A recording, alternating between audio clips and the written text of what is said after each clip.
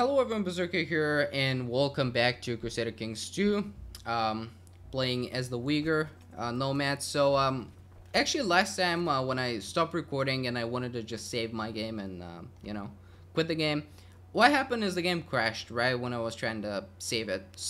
Basically I had used one of the autosaves and just restore the game and just basically do the same things, and so I did. So we're back at pretty much the same spot. It was the 6th of July, I think, so I just missed like 2 days, but whatever. I did pretty much the same thing that I did. It was like like the autosave was like 2 years prior to the point where I stopped, like, where I stopped recording. So it's fine, basically, is what I'm trying to say. It's fine. I just restored everything. I did everything the same way, so yeah, just looted this one, and now I'm looting this one, and we're back at the same date, so that's fine. It's not a big deal. So I'll just keep looting this thing and see what we can do. Probably not gonna be too much. Not gonna give me too much gold. And we gotta keep pillaging. We gotta keep pillaging. And actually, yeah, there you go.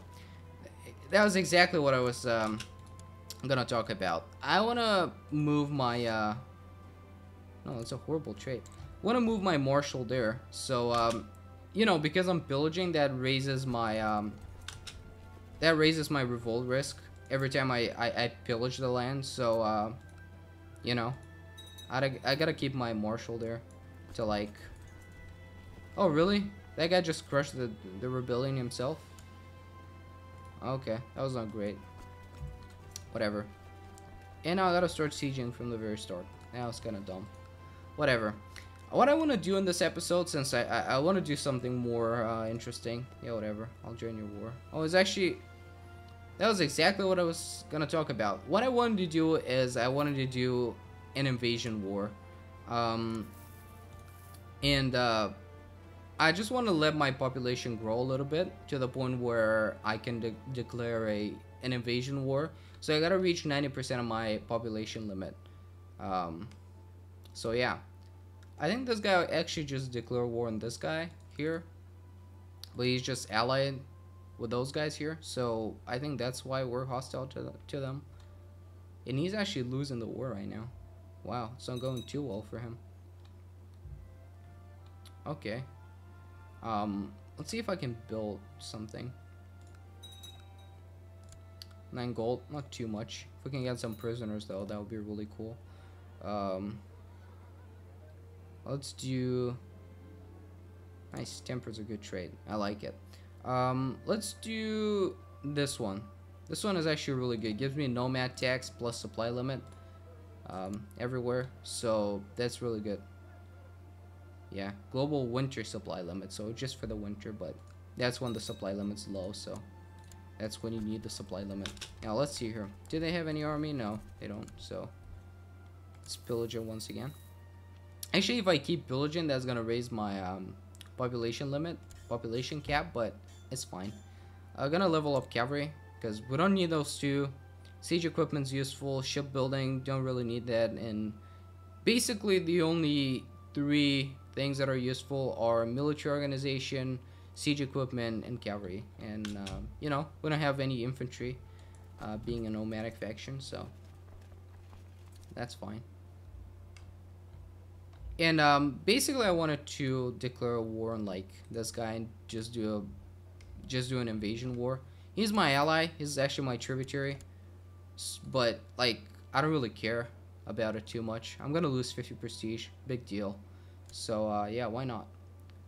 What I also wanted to do is I wanted to convert to just normal Zoroastrian and not be Manichaean anymore. So let's do that, see what's gonna happen. Unpause the game. See if my children are gonna convert as well. So yeah, the clan members are gonna adopt our religion as well, so they're both gonna be Zoroastrian now instead of Manichaean.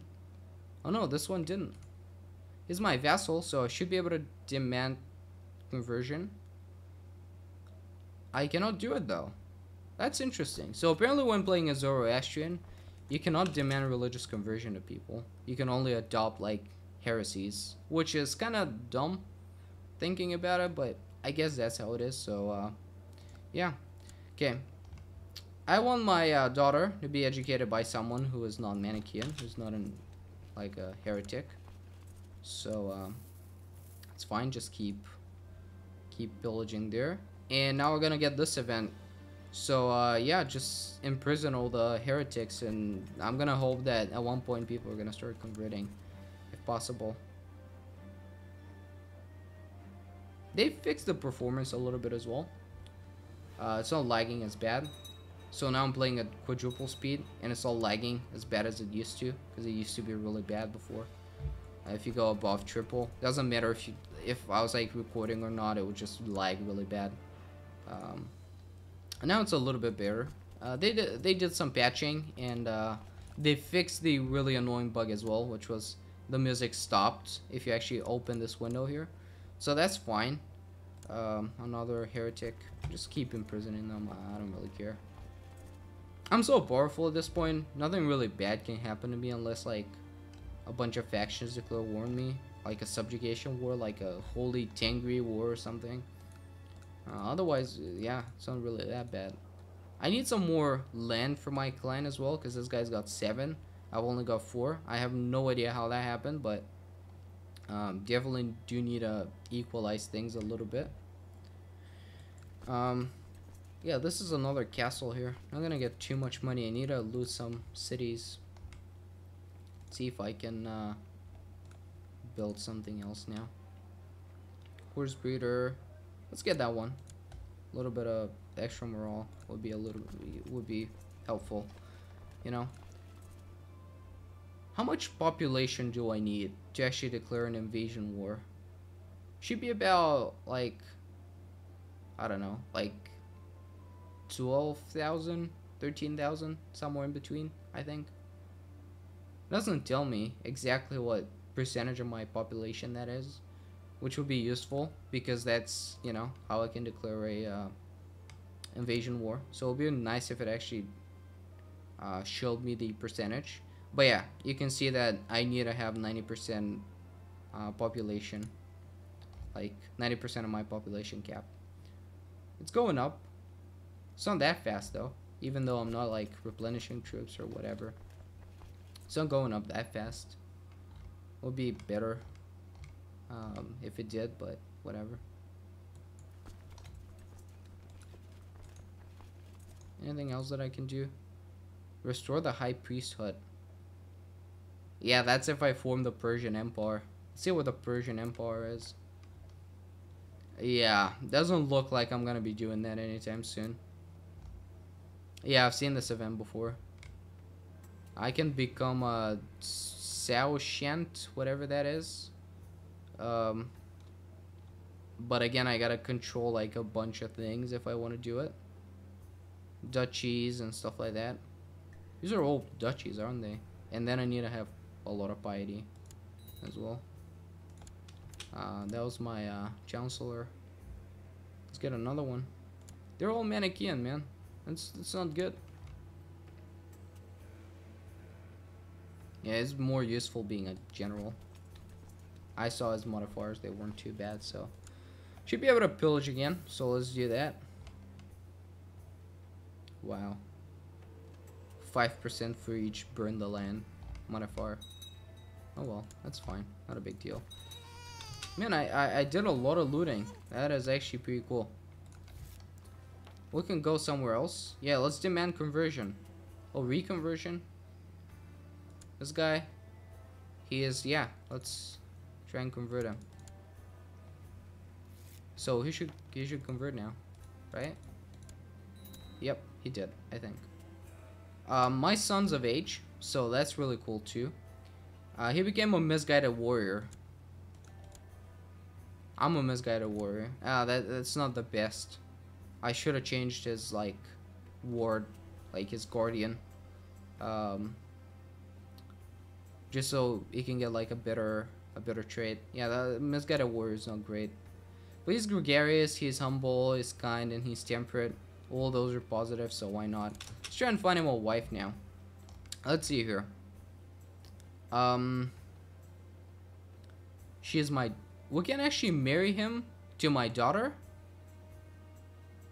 That is weird. That is just really weird. Game usually doesn't allow you to do that. Oh, I actually imprisoned my wife for being a heretic? That's kind of cool. Whatever. I don't need more children. I have one son. I don't really need more. Although it would be really unfortunate if he died, but I doubt that's gonna be happening. Let's try and find him a wife now. I don't really care as long as she's got like good traits and stuff like that. No one that's really that good. We're looking for some genetic traits and stuff like that. Probably would be fairly nice. You know what? She's not bad. She's lustful. That's actually a good trait because he's gonna be able to have a lot of kids and stuff like that. So why the hell not? Let's marry those two. And I'm gonna lose 400 prestige for marrying a lowborn. Oh well, whatever. I don't care. She's got good traits. I don't mind too much. Now I'm also gonna send him away as a mercenary, which I think is gonna make my population go up slower. No, it's just my manpower. Never mind, not my population. So that's good. Okay, should we go back or should we just keep looting here? Let's go here. I don't really care that much. Settle as feudal. We don't want to do that right now. And just keep raiding. So it's gonna be a mercenary now. He's still Manichaean. Okay, so now he's turned into an experienced mercenary commander. A very experienced mercenary commander. Wow, that was fast. Let's actually go and find him. He is... There he is. He's got 70 men. Well, that's not bad. It's actually... That was really fast. Because usually they start with like 20 men or something. So that's not too horrible. Didn't I find a wife for him or something? Really? I did. Why didn't they marry?